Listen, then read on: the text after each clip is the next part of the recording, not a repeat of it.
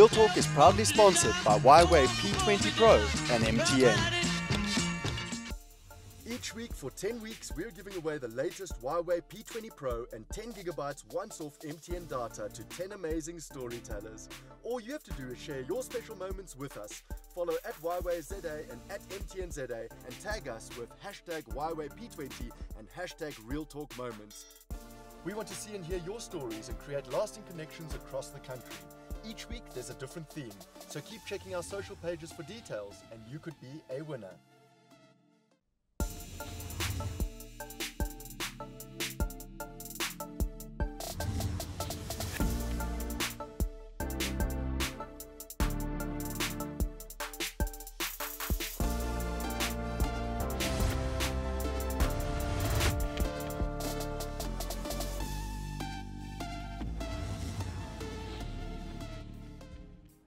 Welcome back. Welcome to Real Talk as we kickstart a brand new week. My name is Azania Mosaka. Thank you for being with us here on SABC 3. The stage is yours. You know what? For centuries, many centuries, human beings have always had the curiosity to satisfy different spiritual and physical needs. And it's because of that curiosity that one finds themselves exploring the plethora of practices that exist out there.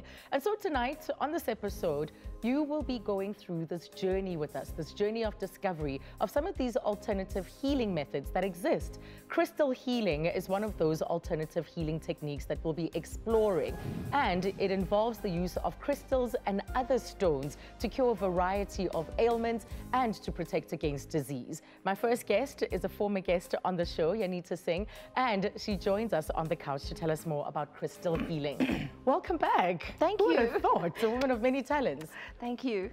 Well, you know, I think I'm coming as a naysayer, as someone who doesn't know much about this, and will probably need some proving to. What is crystal healing? Crystals have a specific vibration, just like humans have. Every time we eat, sleep, love, laugh, we vibrate. All our cells in our bodies vibrate. Crystals have the same kind of vibrations, and depending on the crystals that you have, they can help with certain, I mean, sometimes you end up feeling totally out of whack. Yeah. Or on other times you feel like you can conquer the world. Both are still kind of out of balance. Crystals, because of their vibrations and matching our vibrations, helps us settle our emotions, helps to settle our, all the rampaging that's going on in our cells. So, and crystals, each crystal has a different vibration. Yes. And they, for example, quartz watches, there's a crystal in there that keeps impeccable time. There are medical machines that uses quartz crystals because of the laser particularly. Exactly. Right? Yeah. So, and these crystals are associated with diamonds. Let's say diamonds are used for love, and yet you can cut. It's the hardest stone available. It's still a crystal. So all of these things, they are. We can use them for, and I just wanted to say something about what you said earlier about curing ailments. I would be a bit reluctant to say cure, because a lot of it is, especially with alternative therapy, it's the therapist meeting the client halfway.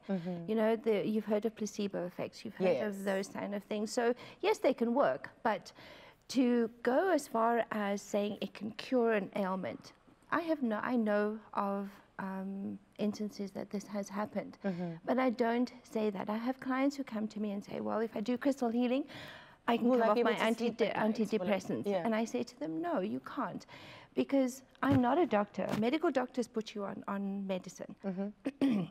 What I can do is help your body get back to its original form, where you didn't have this ailment.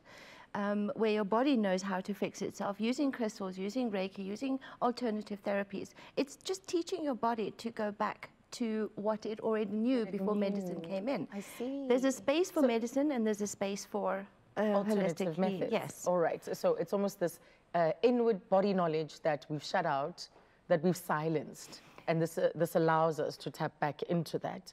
So how did you get to be a crystal healer? You're wearing one around your neck. That is a type of crystal, right? It is. It is a citrine. I have ruby earrings. I love crystals. My first journey with crystal came about when I was 6. We had moved from Uganda to the UK as refugees. And I was just walking around and I saw this beautiful pink rock. And I mean, I was lost in the country. It was cold. I'd never known cold. Yeah. And I saw this beautiful pink rock and I remember it so well. I just picked it up and I thought, I'm just going to hold on to it. And my whole day changed. I felt lighter, I felt, and I didn't associate it with the stone. Yes. Got home, I put it to the side and went on with my household chores and stuff. And a couple of days later, I picked it up and I put it in my pocket because I thought I really wanted to look at it and find out about it. And my day was really good and it became my best friend. That little rock became, I didn't know what it was. Over the years, when I hit after school and college, and when I came to this country, I started looking at crystals. Yeah. And I thought, what? That's the crystal. What is it? And I read about what the rose quartz actually symbolizes, and it teaches you unconditional love, first for yourself and then for others. And it just brought me so much peace. I still have that. Or by having a crystal with you. Or by having a crystal with me. It's interesting because I remember visiting a dietitian. There are a number of other types of people who practice other types of disciplines where they would have crystal in their rooms. I remember she had quite a few of them lined up there along the wall. I've got 2 crystals as well. Not that I use them for anything, I just thought they were very beautiful. I see crystal shops all of the time with a number of types of stones.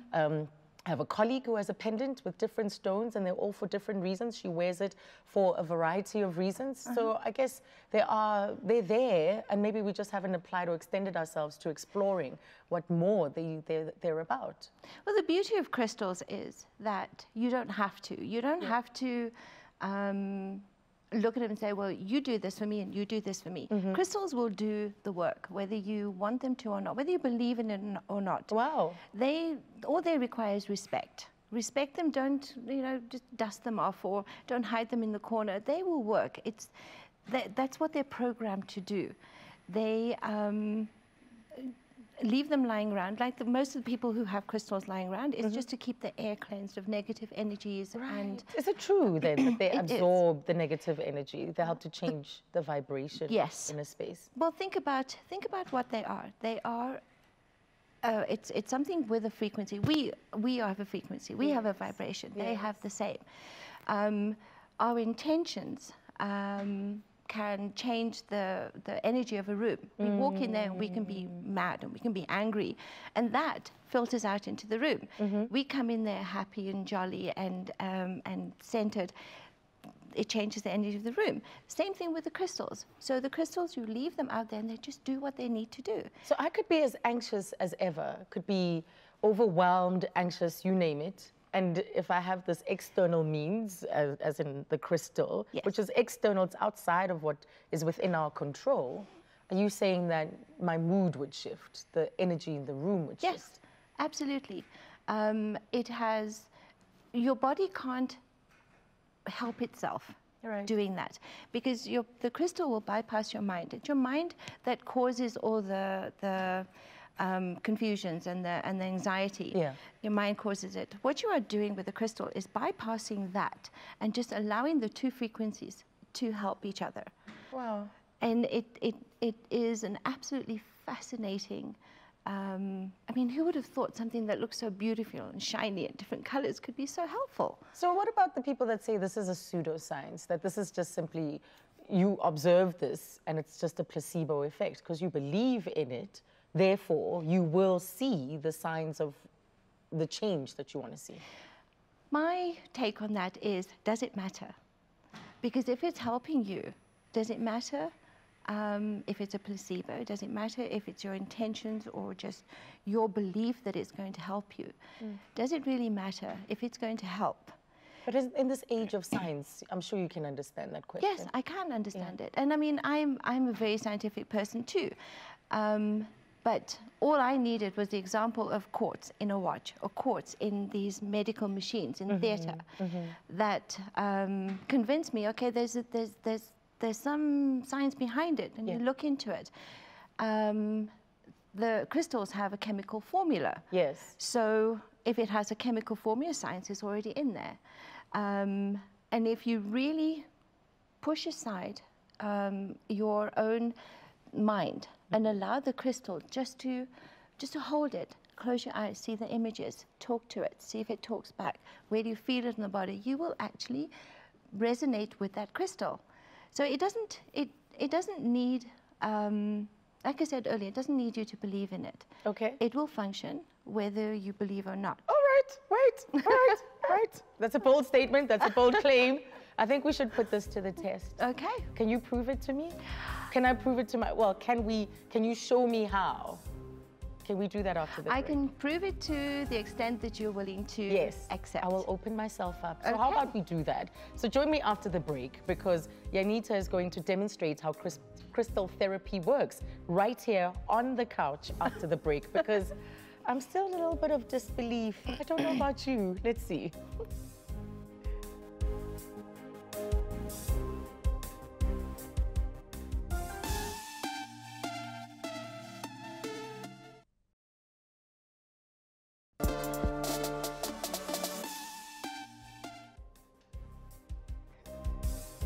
Welcome back to Real Talk. Now, if you've just joined us, we're exploring different kinds of healing methods, and one of these involves crystal healing as a method. And joining me on today's show and on the couch is Janita Singh, who's a crystal healer, and she's about to show me exactly how crystal healing works. So, Janita, during the break, you laid out the different crystals.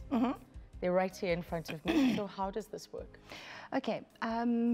Crystals pick you. You don't pick crystals. So what I want you to do is look at the crystals and see which ones jump out and say, pick me, pick me. Yes, I can see them already. If you have more than one that are jumping out, take them both and put one in each hand. All right. And then just, This one and this one. just close your hands around them, and then just focus individually on each crystal. And then one of them you will feel that you need to put back. Okay. Okay. Right, now hold the crystal in your hand and just close your eyes and think if you have a question for the crystal or you need an answer. What kind of questions? Like, how grand can it be? Because even when you see a shooting star and people say, make a wish, and you think, oh gosh, you know, it's so daunting. You know, there's a variety of things. We freeze. A myriad of questions. Use something simple for now. Okay. You know, once you start working with crystals, right. Just use something simple. All right. For now, you know, maybe. Got my question. Okay. Got my question. It's So- a decision I've been needing to make. And then I just want you to just be with that crystal. You know, take your mind away Do I from close it my and eyes? just I feel better closing my eyes. close your eyes. See if you can see any visions that come into your mind.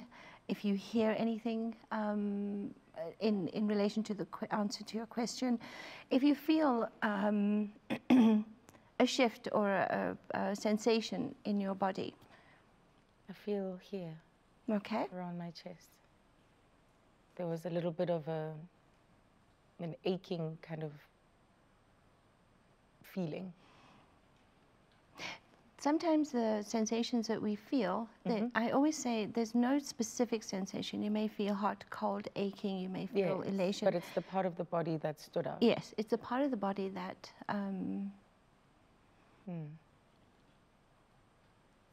So what you have picked is hematite.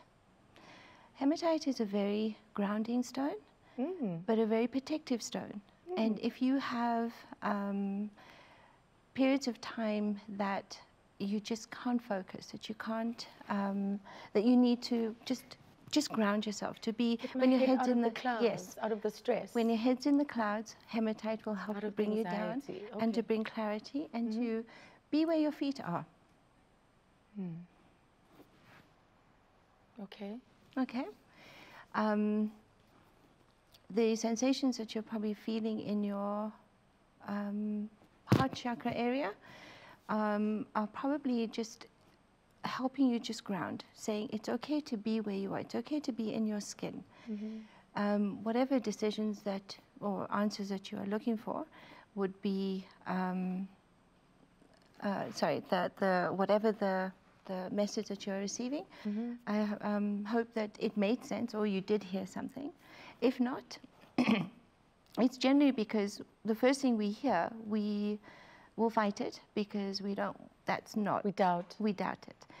But, and then you start thinking, no, did I really hear that? No, I couldn't have heard that. And then it said not yet. Not yet. Not yet. Then that is your answer, especially with something that is grounding, because it's brought you from your head in the clouds down to being in your skin. Yes. And allowed you to be fully present with the question and with the crystal. Okay. Because I did kind of shoo it away, thinking, no, I want a clear answer. And almost trying to see past it through the first response or the first thoughts that came to mind. We do that because we think, no, did I hear something? Okay. What was that? Maybe I didn't hear it. And that's where the trick comes in, listening to the crystals. It's the first answer they give you. And I refer to them as they because I don't know what else to call them. It's the first response that you get from the crystal. That is the response from the crystal. But then our mind goes over and says, no, wait, because we're not used to hearing voices in our head. We're not used to hearing the voices. We're not used to hearing something outside. So our mind takes over and says, no, you didn't really hear that. Did I hear that? No, I don't know. And then by that time, you've forgotten what it was. The trick is, don't forget, it did answer you. Right. And hematite is one of my favorite stones. Really? Purely because I literally live in the clouds with my feet on the floor and oscillate between the two. So when I need that grounding, I have a hematite turtle. It's carved into a turtle, and it just stops me. Okay, just stop what you're doing and just breathe and be here. I did feel calm. I don't know if it was the closing of the eyes. I did feel calm. And even when I opened my eyes, I had to reorientate myself back to you, to seeing you over there, because there were a couple of things. There were a couple of things in my mind's eye, but not the studio, not the setting. And did you have any images that came into your mind? I saw an island. I saw the sea. That's lovely because I mean it's about being grounded. I mean, the sea is also it's salt. It's grounding. Okay. The island would be the earth would be ground. Whether it comes in the form of an island or it comes in a field or it's still earth. Grounding. Okay. It's still that grounding. That was interesting. That was absolutely fascinating. They feel great to the touch. And thank you for choosing me. Crystal chose me. That was it. Thank you so much, Anita. You're welcome. So after the break, we'll explore the emotional freedom technique, also known as tapping, known to alleviate symptoms of depression, anxiety, and insomnia. We'll see you after this.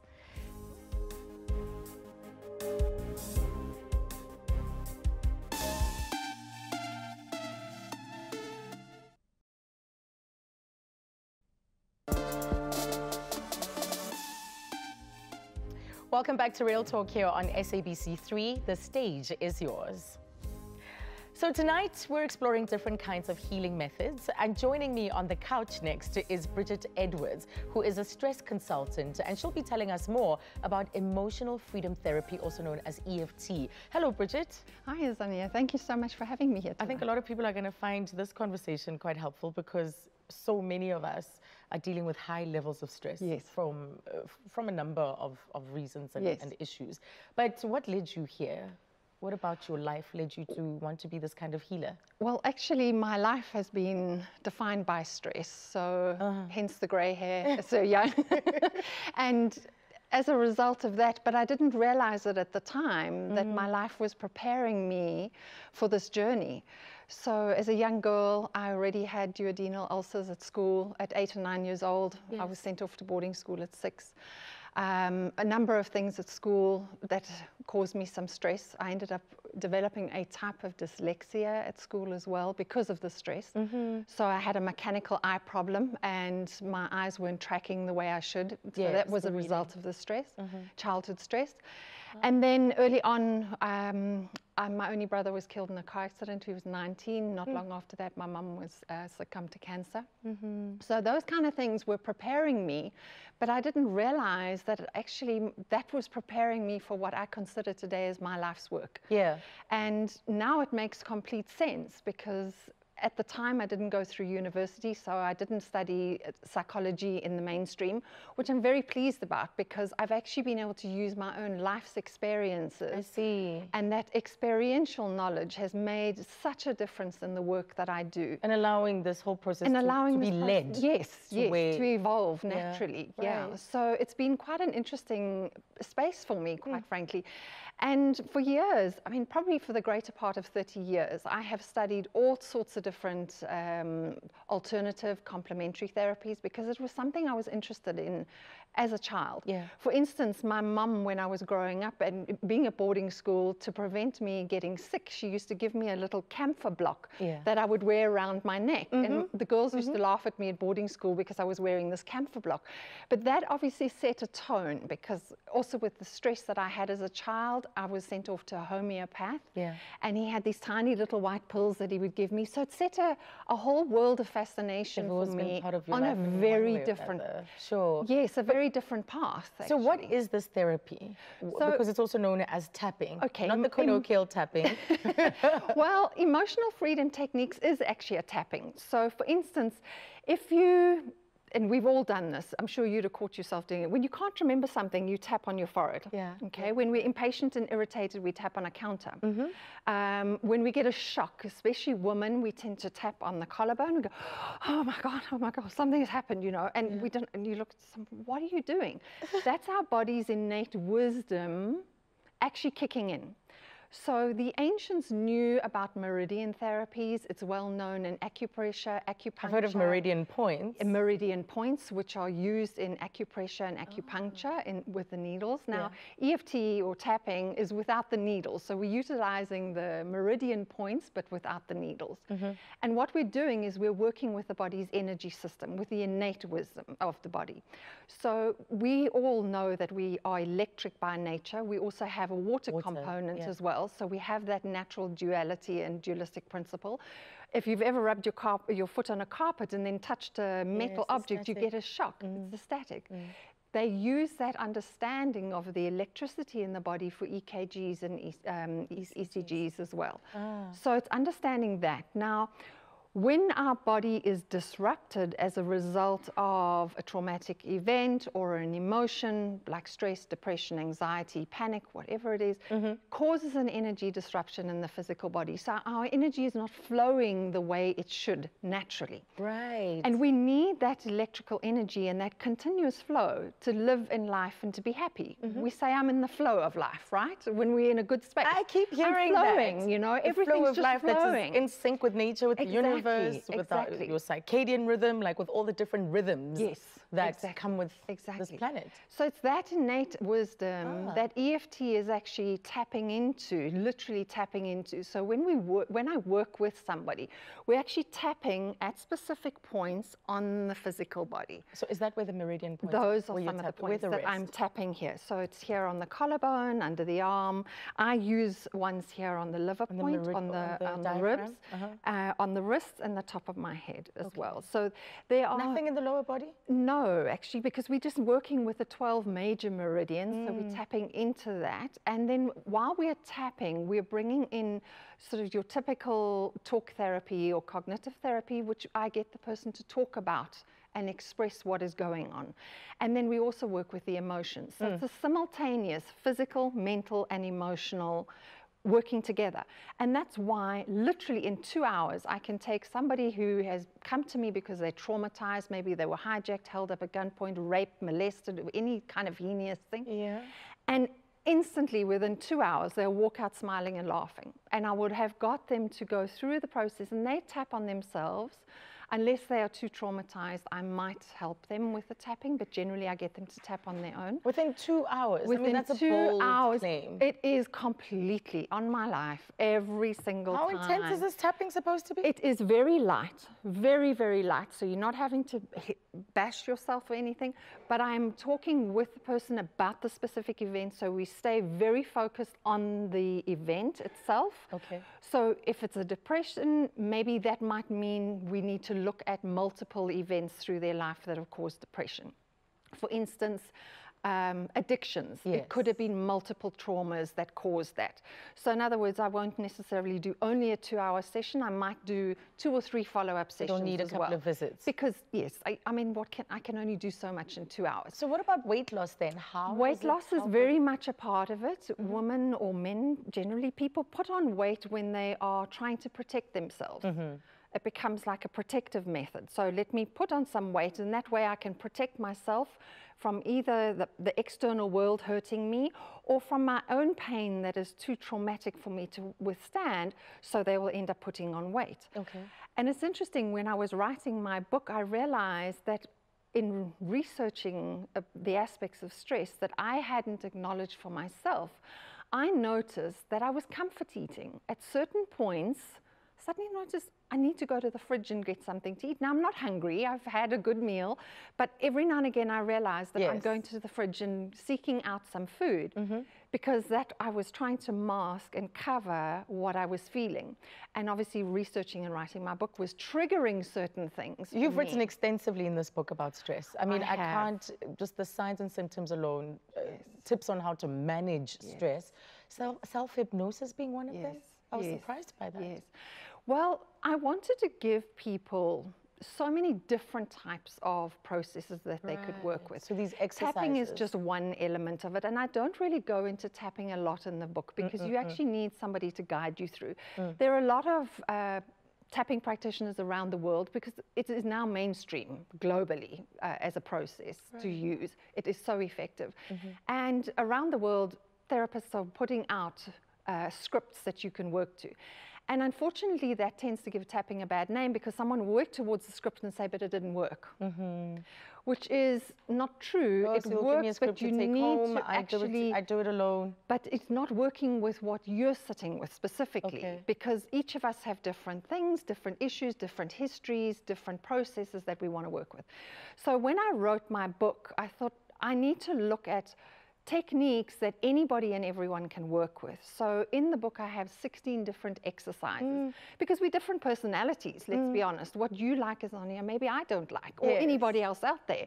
And what resonates with you doesn't necessarily resonate with me. So that's why I've got 16 different exercises that people can work with, and then 50 what I call lifestyle techniques. So the self-hypnosis is one of those. Eating properly, hydrating, exercise, meditation, those are various techniques. Now, I want us to try, maybe there's something you can show us quickly, but what's the role of the subconscious mind, or the subconscious versus the conscious? And I know this is a big question for 30 seconds.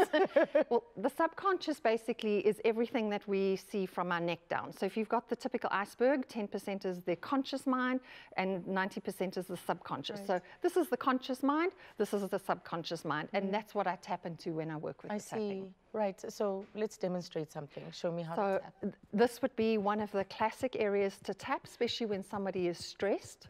With what? The three just with your middle fingers. You can use your whole hand, you can use the flat of your hand if you want to. That's going to make a noise on the mic. Flat of the hand, you can even use your fist if you want to. But it's just gentle tapping. Nothing on the back? No. You don't need to. And how long do you need to do it? Literally just a couple of seconds. It calms the body down immediately. The thymus gland sits here high up in the chest, and that releases a calming chemical or hormone into the body, which is the antithesis of the stress hormones. So this just calms the body naturally. Right. And you can do this in a corporate drum space. beats. Yes. Somehow. Drum beats also. It's a nice calming rhythm. Reminds me of that. Okay. Right. Okay. Right. So that's how long?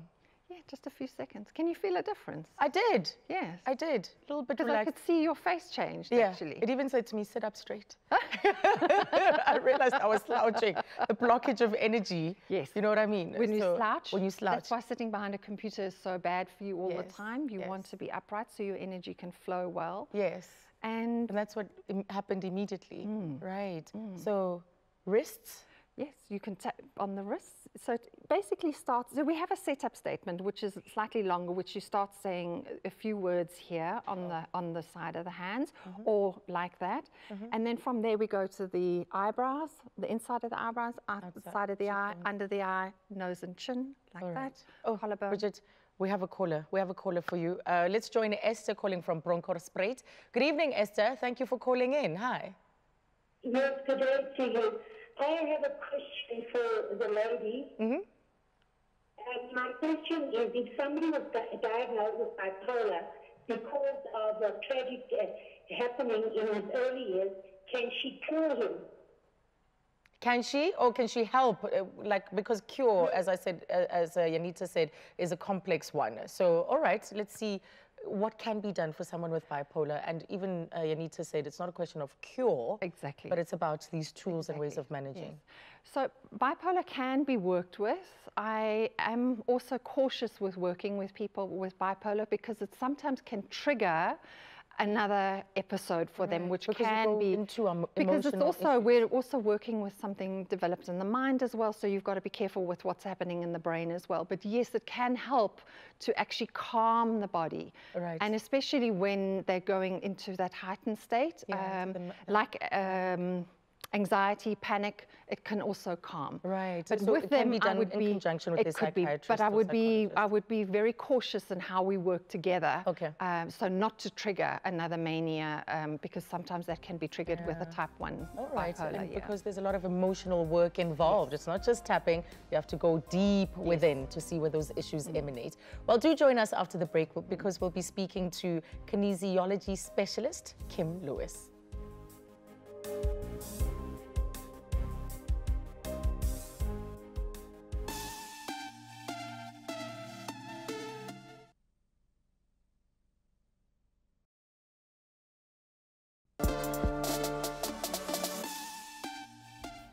Welcome back to Real Talk. Now we're talking kinesiology. Kinesiology, it is a mouthful. It's a very gentle, non-invasive form of therapy that allows the body to better heal itself by striking a mental, physical, and chemical balance. And joining me on the couch is Kim Lewis-Williams, a kinesiologist. Absolutely, spot on. She's here to give us the ins and outs of this procedure. I had it on lock before the show. Well, kinesiology. It really is a mouthful. Yeah, yeah. And you have to say this all the time what you do. I'm used to it now. What is it?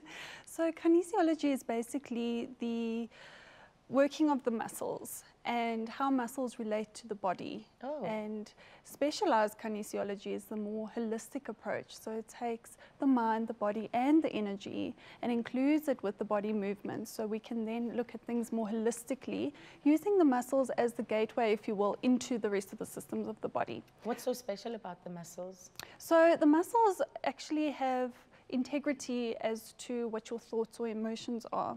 So depending on what the issue is or what you'd like to work through, you can basically then test the muscles against that to see if your body is holding integrity, it's feeling strong, confident, or whether it's not holding integrity and therefore it goes into stress mode. And you can see then where are you at, what do you need, and what kinesiology corrections can we do to help those muscles and the rest of the systems and the mind feel more confident, feel more assured, and if it's an issue or something deeper that they're working through, then to also feel more neutral about it, to overcome it, and to be able to just feel more acceptance and serenity around it. That's so interesting because some of the other therapies that we've looked at almost are not at that metaphysical level or at that physical level. You know, it's about flow, it's about energy, it's about vibration.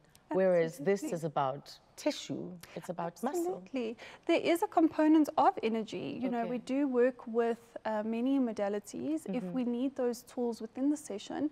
And it also brings in Eastern physiology concepts. So we can work with the meridians and with acupressure points and correction points. Yeah. So we bring in a mix of whatever the body needs, whatever the body asks for, so that we can essentially then trigger the body back into more balance, or the mind. Kim, give me an example. It's all sounding quite abstract. I think I understand what you mean. But if I were to walk into your rooms and say to you, I'm barely sleeping, I have long days, I skip meals, I have a lot of anxiety, and maybe sometimes prone to depression. Like if I had to give you that profile, that's usually where would you start? What people are experiencing. Is that quite common? Absolutely. And so it's about first sitting the person down and saying, okay, tell me about yourself.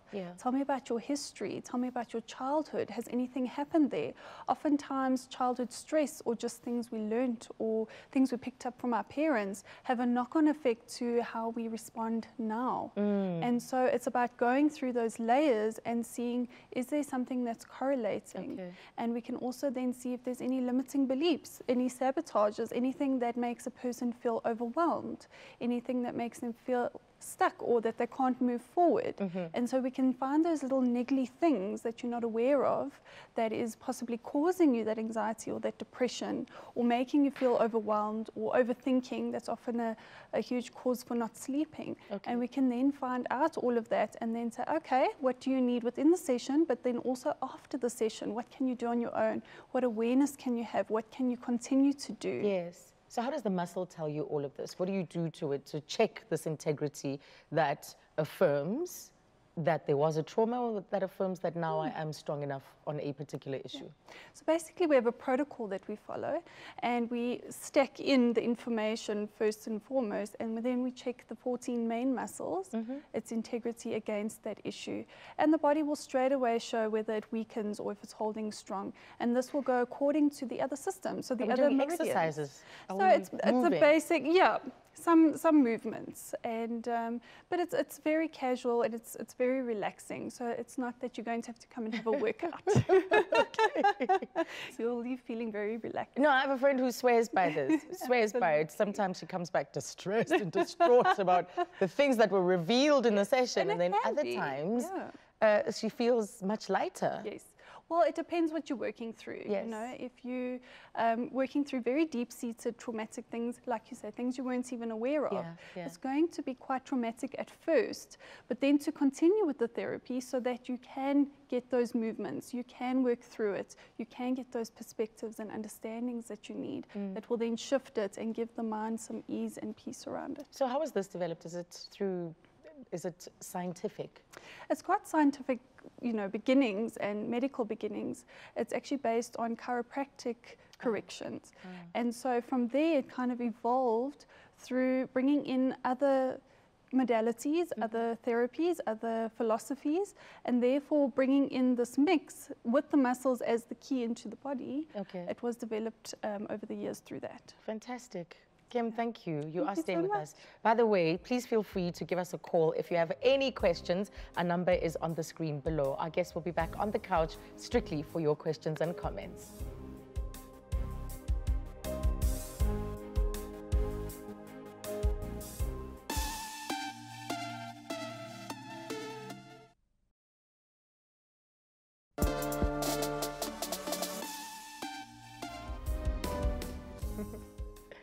Welcome back to Real Talk, and joining me on the couch we have crystal therapist Yanita Singh, as well as stress consultant Bridget Edwards and kinesiologist Kim Lewis. And they're all here to answer your questions, so give us a call right now. The number is at the bottom of the screen. I've got some tweets here.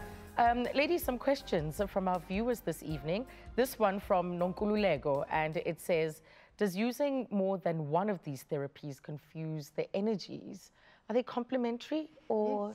Yes. You're all in agreement. How does that work then? Well, the body is energetic, so we will have different things that we feel that we like and will work for us, and they are complementary therapies because we're all working with energy, and energy is, the body is accepting of that energy. Yes. And you know when something's not working for you, you feel it. You get a sense that this is not right for you. I went for hypnosis once and I left knowing Exactly that. It's not for me.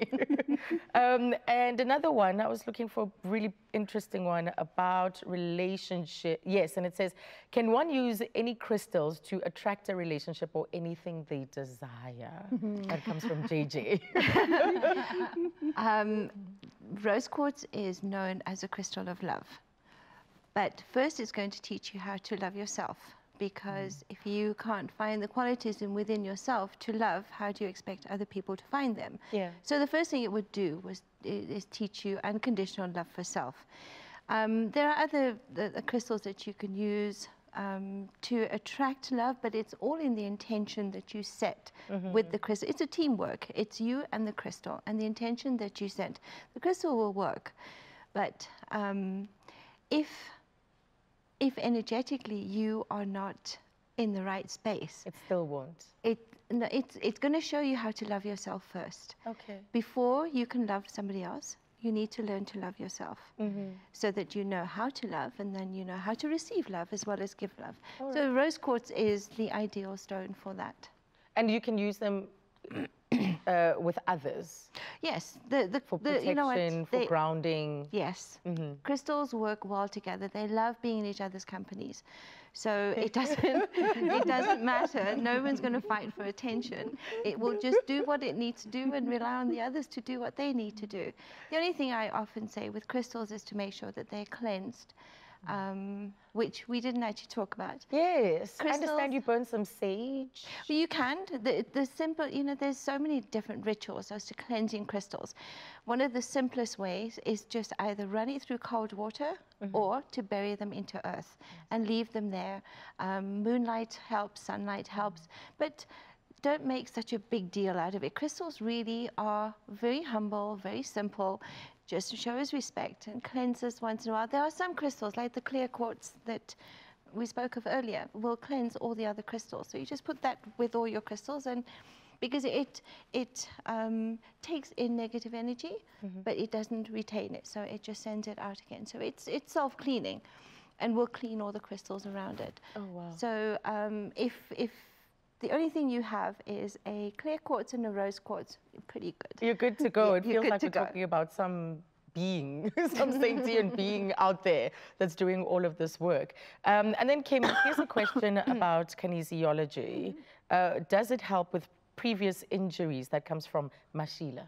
Yes, absolutely. Physical injuries. Yeah, absolutely. It's a big component. So especially if it's an old injury and it's really stuck or has a lot of pain or not a lot of mobility, then we can get into those muscle areas and the tendons and the ligaments and correct those spaces for more ease of movement and pain reduction.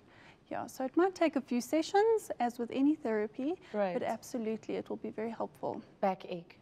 Yes, absolutely. And a lot of the time there's emotion attached to this. So we also need to look at the emotional components and work through that, as well as triggering the physical back into more balance. Okay.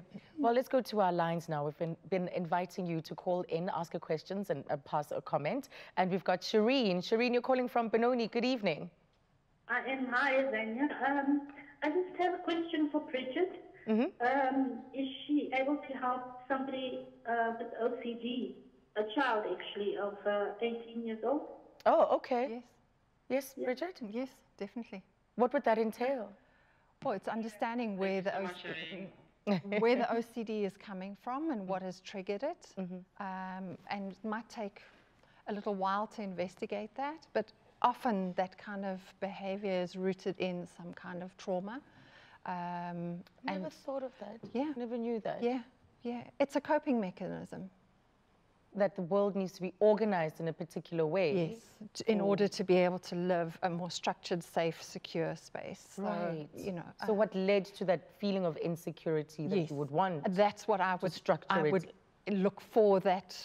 And probably as a child, there might be multiple incidents that have caused that.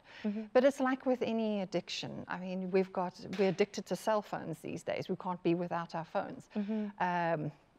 The gym, some people have to go to gym every single day. That's becomes obsessive compulsive. Food, for instance, is another one. Alcohol. We all think that addictions are just alcohol and drugs, the bad ones, as we call them. But there are a lot of ways that people manifest these behaviors in order to cope. People have to wash their hands frequently, or have got to check that the door's locked several times before they leave, and they'll still come back to check that the door's locked. There are so many different types of obsessive compulsive disorders, and it's a case of finding exactly what it is and how.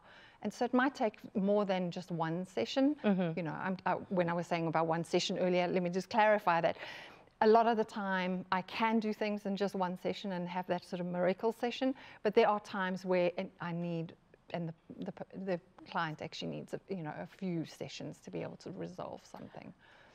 And I think this is a question that applies to all three of you. The openness and the willingness that the client needs to already come with. Absolutely. How much of that is a barrier? Because even at the start with you, Anita, was saying, oh, well, I'm going to need some convincing. But I quite enjoyed the use of the crystal earlier on. I enjoyed it. So how much of that is prohibitive to your work? Very. You know, part of the protocol would be to check willingness. And if that's one of the first things that come up, we need to then work through why is the person not willing? What are the fears there, the anxieties or the concerns, or how is the behavior or the pain serving them in some way? Sometimes we have secondary gain on things.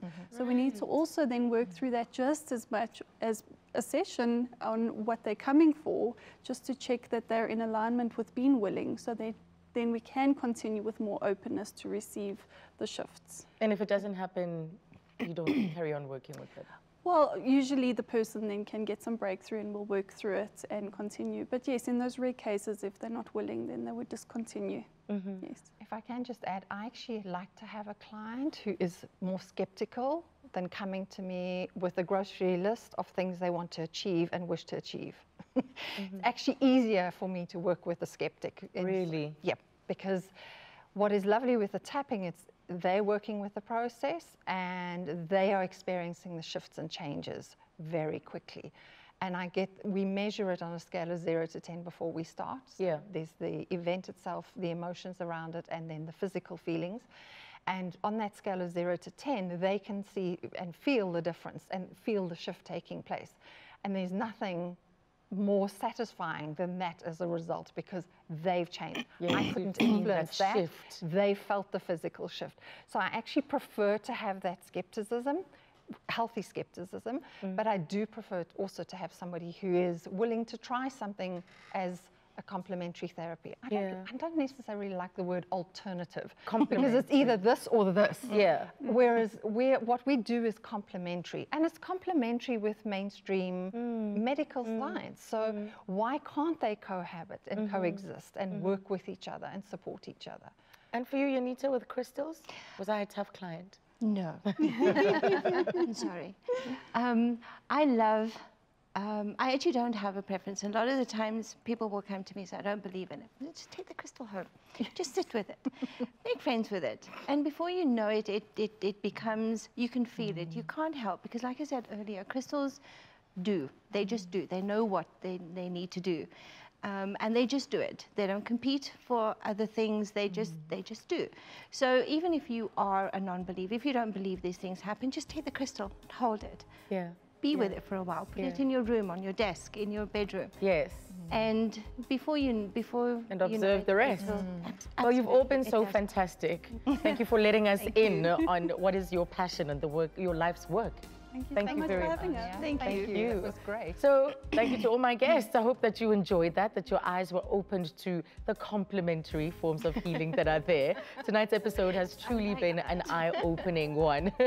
And there are all these multitudes of healing opportunities that exist. Do join us tomorrow evening as we delve deep into the subject of drug abuse, something that's really, really close to my heart. From me and the Real Talk team, it's good night.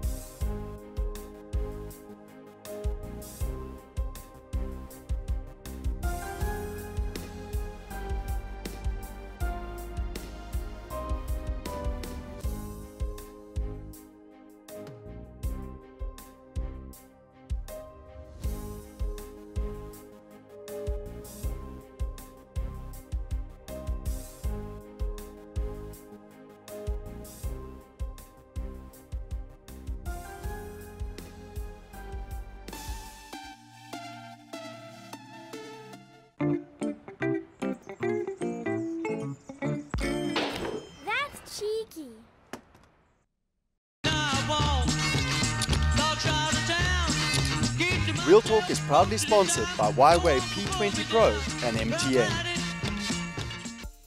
Each week for 10 weeks, we're giving away the latest Huawei P20 Pro and 10 gigabytes once-off MTN data to 10 amazing storytellers. All you have to do is share your special moments with us.